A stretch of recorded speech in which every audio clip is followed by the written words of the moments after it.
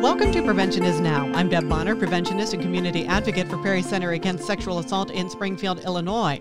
Sexual assault on college campuses is not a new topic. We have discussed previously on this program issues with Title IX and the prevalence of sexual violence on campus. And despite prevention efforts such as bystander intervention training and consent education, the statistics really haven't changed in decades. What is new are the findings from Jennifer Hirsch and Shamus Kahn in their book Sexual Citizens, a landmark study of sex, power, and assault on campus. The book has been named one of NPR's best books of 2020. The research, conducted over 5 years at Columbia University and Barnard College, takes a unique look at the sexuality of college students, who is having it, why, and perhaps most disturbingly, how sexual assault within this environment is inevitable to a certain degree. This unique look gives new insight into the issue with hopefully better tools for addressing and tackling campus sexual violence. However, this comes with a warning as well. The authors talked with over 150 students sharing their personal experiences. These stories can be triggering for some individuals, and self-care should be practiced. These stories can be difficult to hear, and if you need to take a break, please do so as you need to. So my guests today are the authors of Sexual Citizens. Jennifer Hirsch is a professor of socio-medical sciences at the Mailman School of Public Health at Columbia University. Along with Dr. Claude Ann Mellons, she co-directed the Sexual Health Initiative to Foster Transformation, also known as SHIFT, a study supported by Columbia University that examines sexual health and sexual assault among Columbia and Barnard undergraduates. Dr. Hirsch has also been named one of New York City's 16 heroes in the fight against gender-based violence. Shamus Kahn is a professor in and a chair of the sociology department at Columbia University. He is the author of numerous books, including Privilege, The Making of an Adolescent Elite at St. Paul's School in 2011, and The Practice of Research in 2013 with Dana Fisher, and Approaches to Ethnography in 2017 with Colin Jerelmach. In addition, his work has appeared in The New Yorker, The New York Times, The Washington Post, and CNN, just to name a few. And in 2018, he was awarded the Hans L. Zetterberg Prize for the Best Sociologist Under 40. So welcome to both of you. And Jennifer, I would like to start with you. The roots for Sexual Citizen actually goes back to 2014 when you realized that during all of these discussions surrounding the issues of sexual violence on campus that were happening at the time, the focus really more was on punishing offenders with some discussion on supporting survivors, but really not a lot of attention was actually going to be focused on primary prevention efforts. So can you expand on how that led to Sexual Citizens?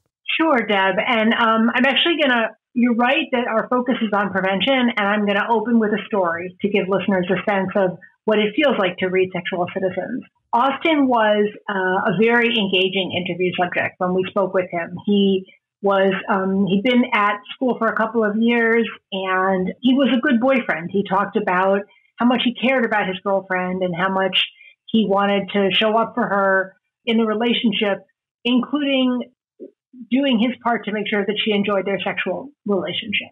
And so it was surprising to him and to us when he described assaulting someone in the interview. He didn't initially label it assault. He talked about a night early in freshman year when he'd been shuffled off to someone else's room so his roommate could be alone with his roommate's girlfriend. There was a young woman who was in bed in that room, and when he walked in, she said to him that she didn't want to do anything, which is kind of weird because, like, if you're in your own room, in your own bed, why should you have to say that? And yet he didn't listen to her. He got in bed with her and started to touch her body. And at first, as we interviewed him, he described that as a weird experience. But then later in the interview, we asked him what a sexual assault was, and he knew. He said it's any kind of unwanted sexual anything. And then his eyes welled up and he became pretty distraught. And, we tell that story, first of all, to illustrate that the people who commit sexual assaults do harmful things, but the conversation has left out the fact that they may not necessarily be bad people. But also because most of the conversation, as you said, around campus sexual assault has been so focused on adjudication. And so if you think about that story with Austin, like, was there evidence? It would have been a very hard case to adjudicate. But our position is, how about we do more to prevent things like that from happening? Which was not where the conversation was in 2014 with Sexual Citizens. Shamus and I hope to change the national conversation around campus sexual assault, to show people how sexual assault is designed into the campus experience, which sounds kind of grim.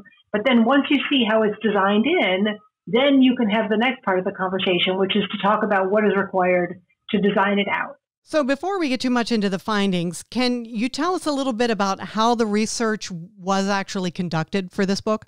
So the book draws upon the ethnographic portion of the SHIFT study, which Jennifer co-led with Claudia Mellons. So ethnographic study means we sort of did three different kinds of things. First, we talked to people. We interviewed 151 students about their everyday lives, their lives before college, their lives in college, and then their sexual experiences. So we interviewed them not just about their experiences with sexual assault, but also with sex in general.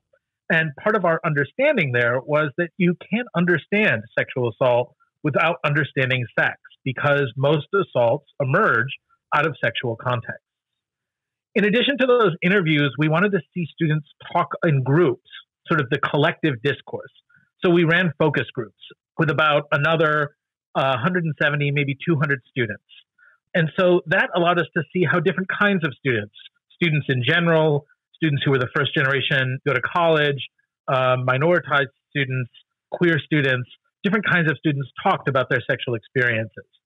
But what people say and what people do are not necessarily the same thing. And so in addition to looking at those stories that we heard in the interviews and the collective conversations that we heard in the focus groups, we embedded within campus life. And this really kind of is what makes the book a little bit different. Jennifer and I spent time in dining halls and on sports fields with students, watching them compete and hanging out with other students as they watched them compete or enjoying a meal together. In addition, we hired 4 people who were deeply embedded in campus life. They were at fraternity parties, sorority events. They were at religious student organizations, on intramural sports teams. They spent time hanging out with students at night, making dinner or playing Catan until 2 in the morning. And this gave us a sense of just the everyday feel of what it is to be a college student. Put together, this ethnographic portion of the study that Jennifer and I co-led together is the basis of Sexual Citizens. And that ethnographic study is also in conversation with the broader SHIFT study, which also did a survey, a random population survey of 1,600 students, as well as a quantitative diary following students for 60 days, surveying them every single day.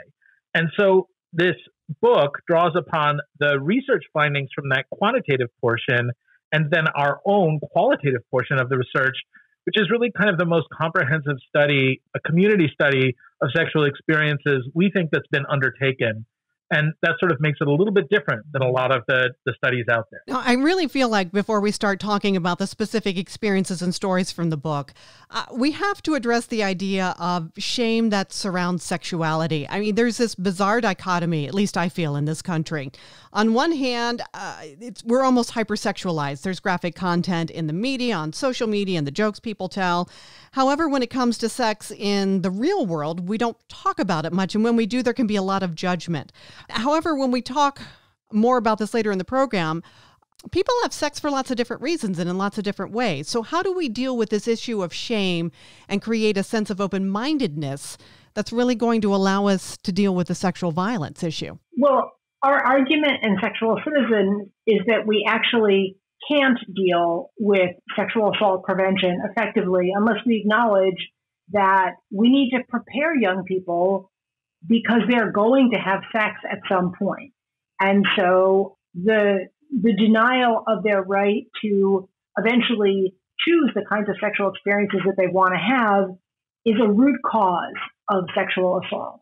So think about young people and driving. And I speak as a mom whose 2 sons have recently learned to drive. So I can tell you that it's not always a welcome transition when your kids are going to drive, but you don't say to them, not under my roof, and you don't let them grab the keys when they're drunk and hope it works out okay. No, you acknowledge that this is part of a transition to adulthood. And there are all sorts of systems in place. Even if parents don't teach their children to drive, there are graduated driving laws and road design and car design. And we have built a world in which young people can do something which is potentially really dangerous, which is to move around the world in a 2-ton vehicle without hurting other people or themselves. And we have fundamentally failed to do that in relation to sex.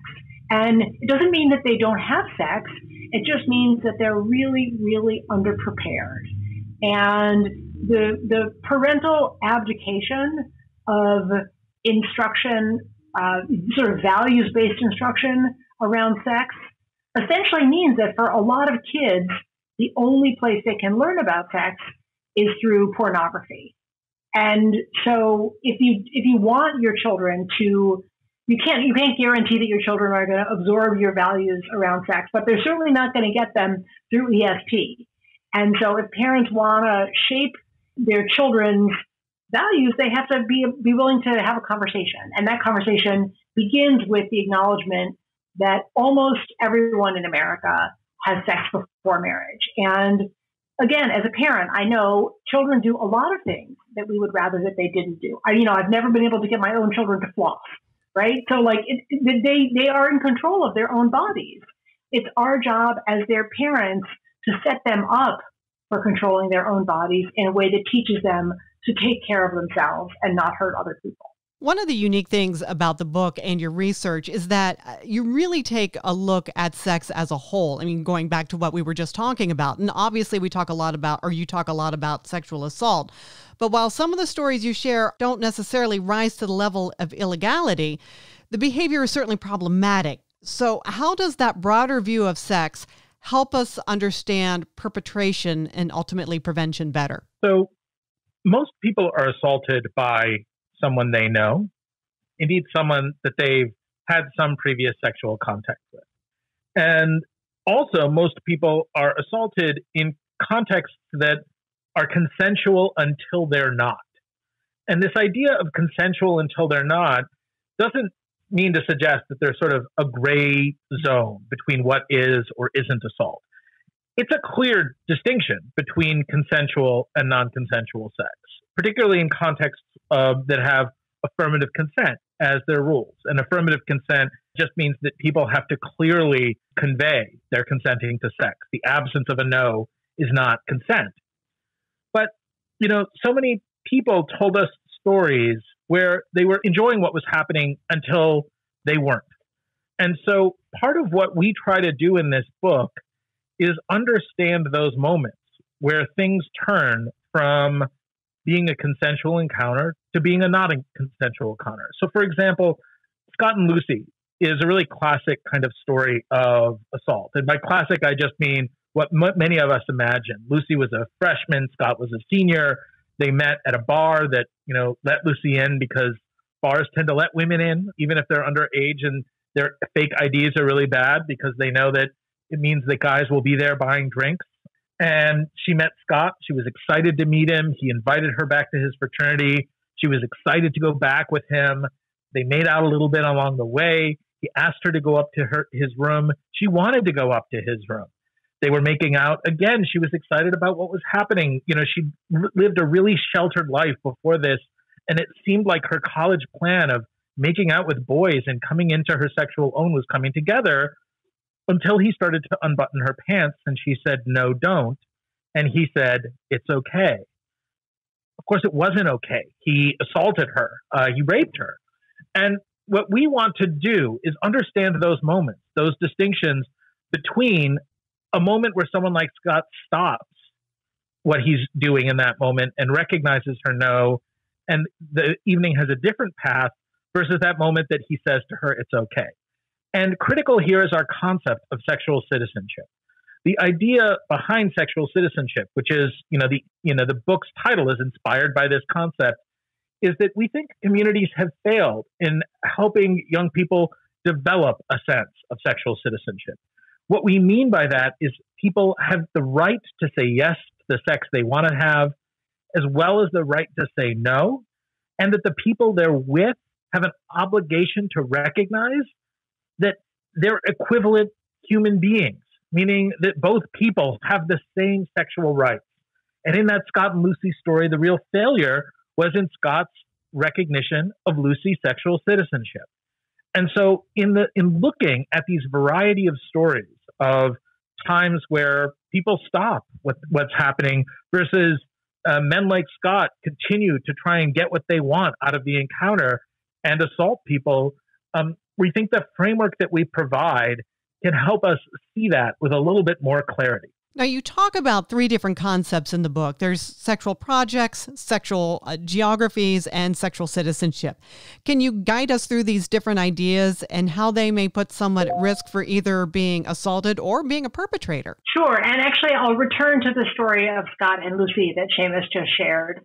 So sexual geography looks at how space shapes both sexual interactions and produces vulnerability to sexual assault. So in that story, they were on the third floor of a building where Scott lived and was surrounded by his friends on a campus that Lucy was new to. And so for her, that sexual geography where they were made her very vulnerable.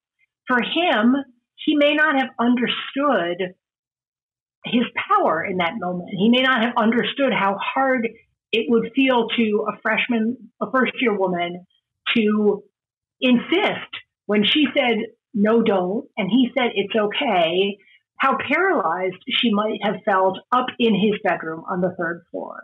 But sexual geographies is also, in some ways, the most modifiable of those dimensions because the campus environment, which gives better housing to more advanced students and puts most freshmen in shared spaces where they don't have privacy for sex and they don't have room to host parties. That is a housing system that funnels younger, vulnerable students into environments that they don't control socially. So sexual geography, it's not just the backdrop for that story. It's actually almost a third player in producing that situation. And sexual projects ask the question, what is sex for? Which you might think like only a couple of college professors would ask that question because maybe everyone knows what sex is for, except it's certainly not for reproduction among the students with whom we spoke. And a lot of the sex they were having was not very pleasurable either. So sex can be to figure out who you are, which was frequently the case for queer students, or just to get some experience. And in some instances, sex was also a realm of expressing care and intimacy with another person. But you can see that Scott's sexual project in that interaction was just to have sex.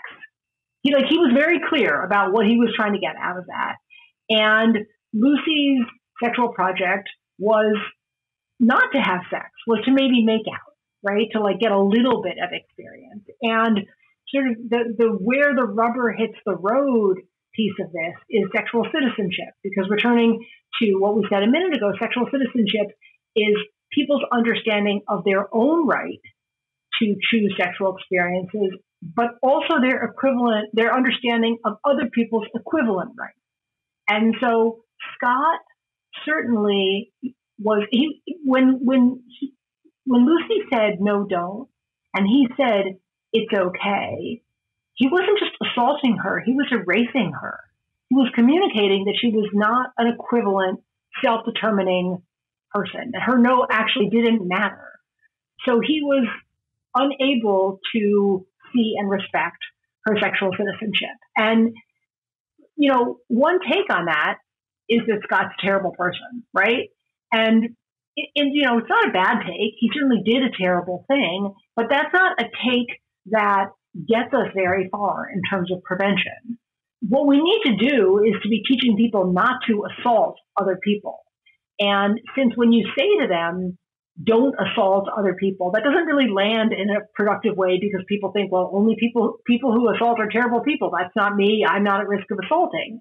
But if we can teach people to respect other people's sexual citizenship, that's a conversation where we also acknowledge that they have the right to choose sexual experiences. So it's a conversation that brings people in as opposed to putting people on the outside. And then Lucy's sexual citizenship, she may very well have grown up in an environment that didn't support her feeling that she had the right to ever have sex, which certainly puts her at a disadvantage in terms of communicating her not wanting to have sex. So just 100%, we're not saying that it was in any way Lucy's fault what happened, but the social sort of undercultivation of young women's sexual citizenship is part of the problem here. Now, anybody who works in prevention knows that there is an intersectionality of racism and oppression that goes hand in hand with sexual violence. And you have said that addressing racial inequality is, in fact, a form of prevention.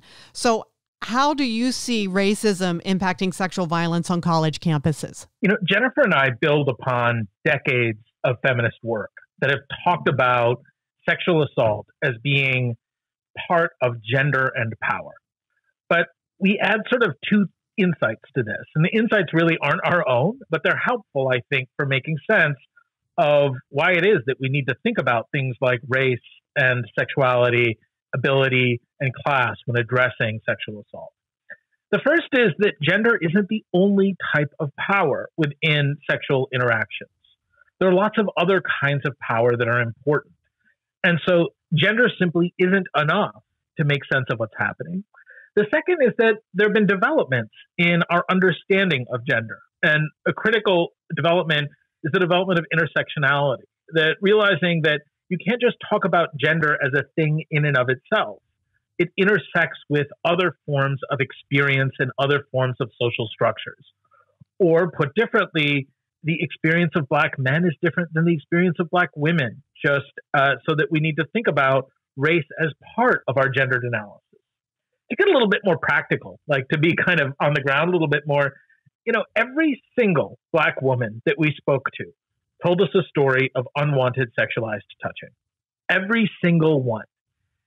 That is not just a problem of gender. That is a problem of anti-Black racism. It's a problem of students at Columbia and Barnard not seeing Black women as having legitimate authority over their own bodies, or equivalent human autonomy, or equivalent sexual citizenship. And so the assaults that those women are experiencing are intimately tied to structural racism in the United States. We also heard a story from a young man named Carl who was so concerned about false accusation because of what it would mean for him as a Black man in a criminal justice system in America, that he went to extreme lengths to protect himself. He told us a story of a white woman who he met at a party, and normally he didn't like to hook up with white women. He assessed that she was too drunk. He waited hours before agreeing to have sex with her. And after they'd had sex, he recorded her saying that she'd had a good time. When he told us this, he also added that he'd done his research. He knew that New York was a one-party consent state, which meant that in the state of New York, a recording made without the other person's knowledge was still admissible in his defense. Now, think about that for a moment. Most of the men we talked to had a concern, a far outblown concern of false accusation. But a man like Carl, his concerns over false accusation were so extreme that he literally looked up the law in the state to hear about recordings to understand what would be admissible in his defense should he be falsely accused.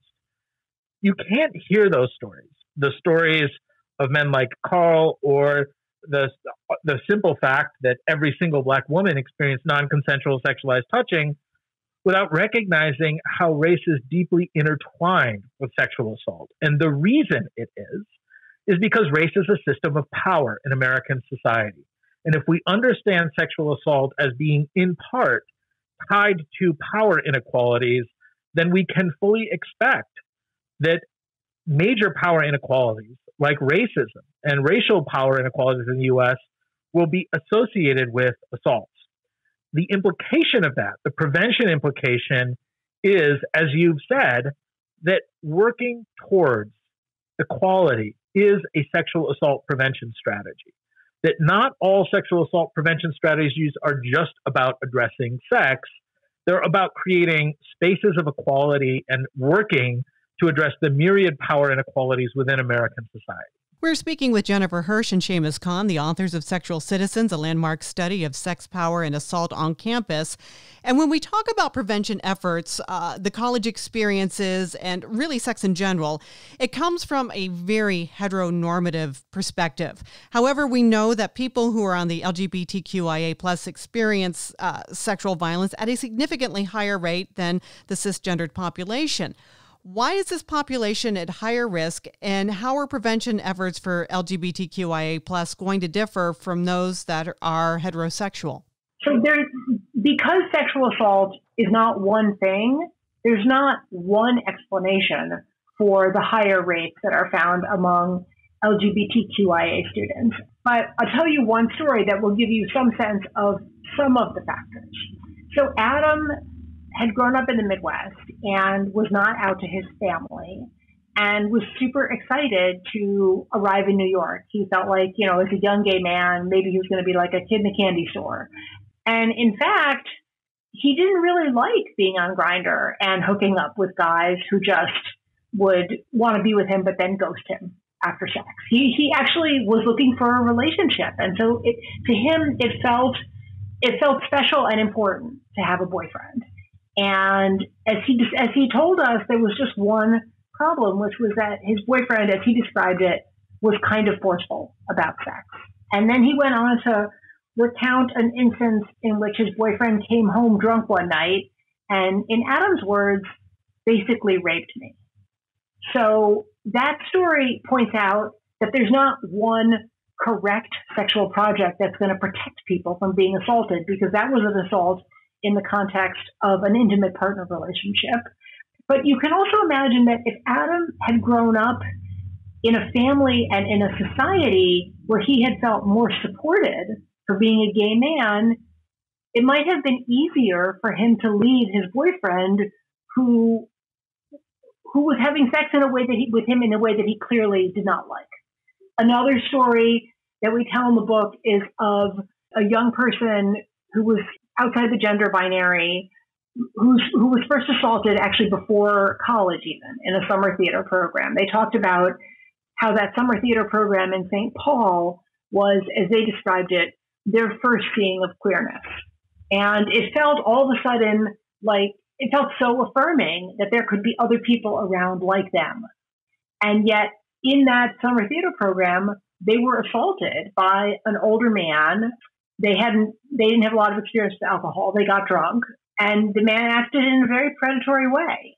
And so that there again, you can see how the social exclusion that queer youth have to navigate is part of what makes them vulnerable to sexual assault. If that student had grown up in a family that supported their gender identity, or gone to a school that had a gay-straight alliance and that protected students outside the binary, they might not have felt vulnerable in the way that they were vulnerable in that moment. So our argument is that, again, equality is a sexual assault prevention strategy. If we want to really do something about reducing rates of sexual assault among queer students, we have to think about building a more inclusive social context.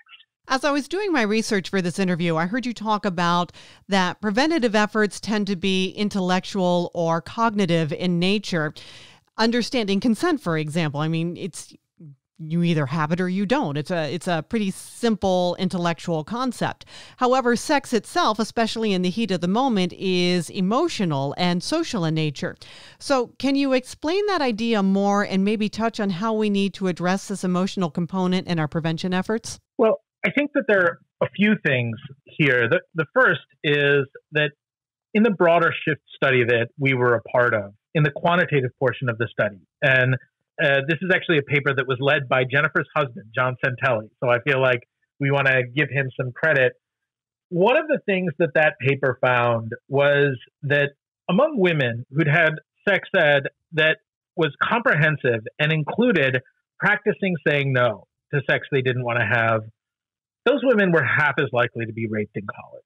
Now, this is a profoundly big effect size. To put it in perspective, when we were first thinking about what effectiveness would look like for the COVID vaccine, what the CDC established as a baseline for effectiveness for a vaccine was 50% effectiveness. So we kind of have a vaccine for sexual assault. We just refuse to use it. Now, what that sex ed is good sex ed, which means having people practice talking about sex. The idea that sex was a kind of cognitive, that saying no to sex is something that you just know how to do. Well, most of the things we don't just know how to do. We actually have to practice them. So to return to the driving metaphor, like we don't just give people a booklet about how to drive that says, here are all the techniques about driving, and then we just give them a license and think like, I hope that works out.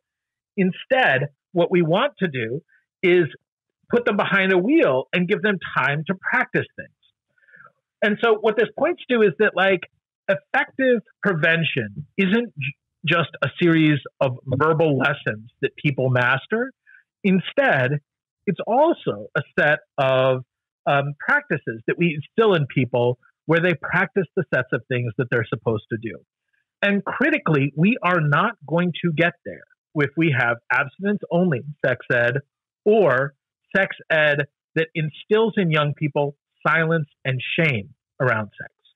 Most of the young people that we spoke to laughed when we asked them about their sex ed experiences, and they said, oh, you mean my sexual diseases course?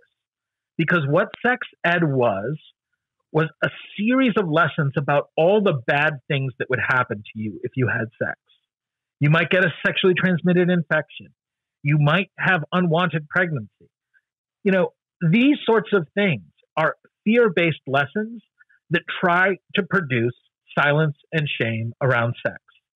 What we have to ask ourselves then is it any wonder, given that silence and shame, that people are unable to express themselves in sexual encounters or to hear other people's expressions in sexual encounters? When Jennifer and I say that this world that we live in has sexual assault built into the very system, it's not actually that it's built just into college. It's built into the entire programming that we have to raise young people in the world. And the title of the book, Sexual Citizens, is a provocation. It says that actually becoming a fully formed citizen of this world means developing a sense of your own sexual right to self-determination. And if we as communities shut down conversations about that and refuse to actually raise issues of sex, intimacy, and values, the values of finding an intimate partner and being a good person within intimate relationships, then we're going to have exactly the outcomes that we see today. And so we've built this system, and what Sexual Citizens is a book that outlines kind of way of understanding how that's happened, what its consequences are, and what we can do to build a different kind of world. As we mentioned earlier, this research was done on the Columbia and Barnard campuses. Now, these are both private institutions with pretty steep tuitions. Columbia is about 30% white from a diversity standpoint. Barnard is almost 50% white. It's probably also worth noting that Barnard is an all-female college. So would it be fair to say that many of the students you spoke with had a fair amount of privilege in their lives? And what does that mean for extrapolating your research findings to a broader picture? There certainly were things about the Columbia and Barnard campus context that are specific, not just, the Ivy League nature of the institution, but also it's an urban setting. Most college students in America attend community college. So in fact, like more than half of students don't even attend residential college. So there are many things about the setting that are very particular. But what readers can take away from Sexual Citizens are the ideas of sexual assault as being designed into campus. And obviously, depending on what the campus looks like, it's designed in different ways. So sexual geographies, sexual projects, and sexual citizenship, obviously, the sexual geographies on a rural state campus are going to look different than they do in urban Morningside Heights. But there is a sexual geography. So the ideas are sort of containers for questions that you could ask on any campus or actually in any institution about the management of sex and the production of vulnerability for sexual assault. So we have all this data now that is really challenging us to think about the issue of sexual violence on campus differently.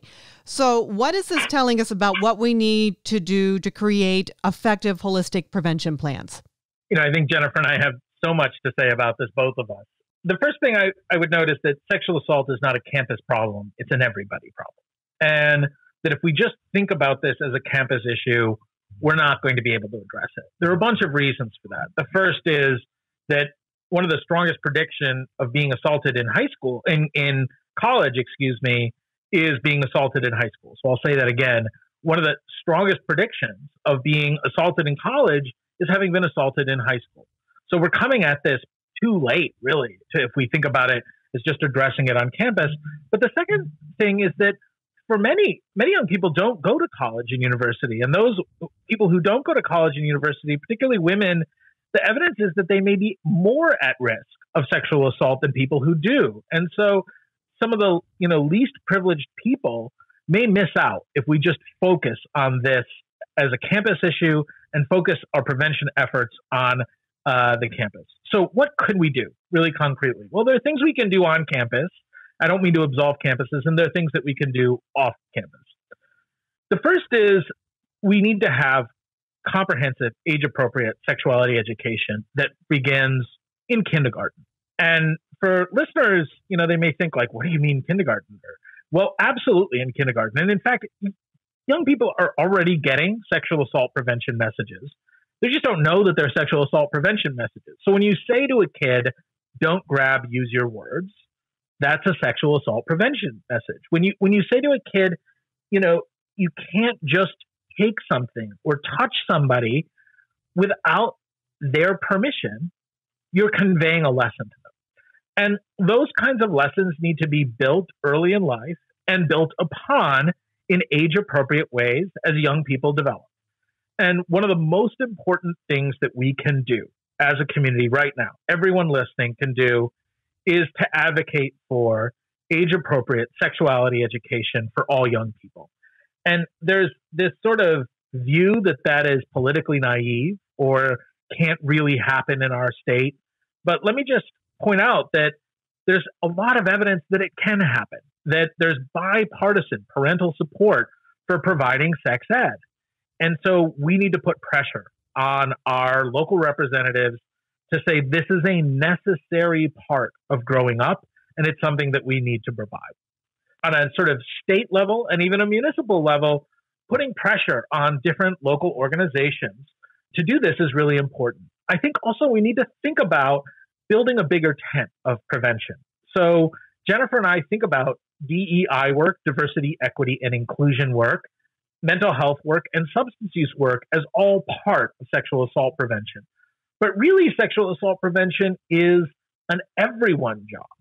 And until we as communities understand prevention as something that we all have some responsibility for, I don't think we're really going to move the needle on this. And what that means is not that everyone needs to be teaching sex ed. It's that everyone needs to be conveying moral lessons to young people about respect for persons and fundamental equality, and that we need to connect those lessons to people's sexual and intimate lives. And I'm sure Jennifer has a lot more to say on this in terms of other interventions that we might think about as part of our prevention efforts. Well, I just have one very specific comment for listeners who are near the Prairie Center, which is that Illinois is not one of the states that requires that all young people get comprehensive K through 12 sex education, but that there is a bill that's making its way through the Illinois legislature, the Responsible Education for Adolescents and Children, or the REACH Act. It's House Bill 1736.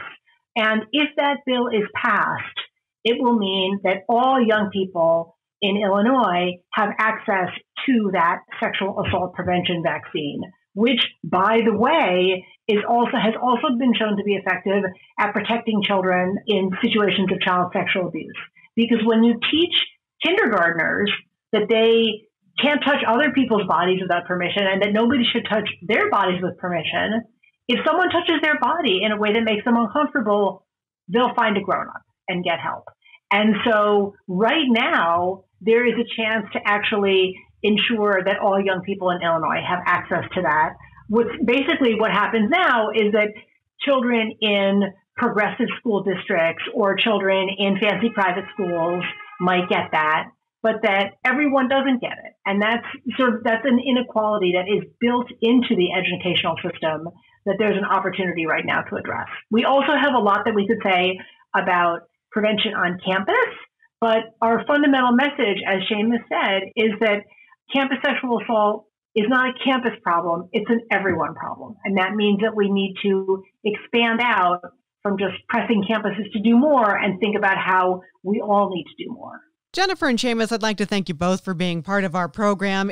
So where can people find more information on your work, both collectively and individually? Well, we spend far too much time on Twitter, so they can nearly always find us there. But our book's website, sexualcitizens.com, has a whole bunch of podcasts that we've done, including eventually, we hope, this one, so that if people don't want to buy the book, they can listen to it. There is also an audiobook available, and then the book is available wherever books are sold. It's now out in paperback. We're on to the third paperback printing, which is pretty exciting. So it is literally selling like hotcakes, but there are copies out there, and we would love to have people get them. The book is called Sexual Citizens, a landmark study of sex, power, and assault on campus. It is out now, and it is a powerful read. Jennifer and Shamus, the best of luck to you with your continuing research on this and on future projects. Thanks so much for having us. Thank you so much, Deb. This has been Prevention is Now. I'm Deb Bonner, preventionist and community advocate for Perry Center Against Sexual Assault. If you would like more information or have questions about this program, you may call our offices at 217-744-2560 or send me an email at dbonner@prairiecasa.org. Perry Center Against Sexual Assault supports children and adult survivors of sexual violence through counseling and legal and medical advocacy in 11 central Illinois counties. Perry Center offers coaching boys into men for male high school and college athletes, bringing in the bystander training for college campuses and sexual harassment prevention training for businesses and organizations in our area. Our main office is located in Springfield, Illinois, with satellite offices in Jacksonville and Taylorville, Illinois, and you can find out more about our services at our website at prairiecasa.org. This program is supported by a grant from the Illinois Department of Public Health and the Illinois Coalition Against Sexual Assault. Points of view or opinions contained in this program are those of Perry Center Against Sexual Assault and our guests, and do not necessarily reflect the official positions or policies of these grantors. Thank you for listening.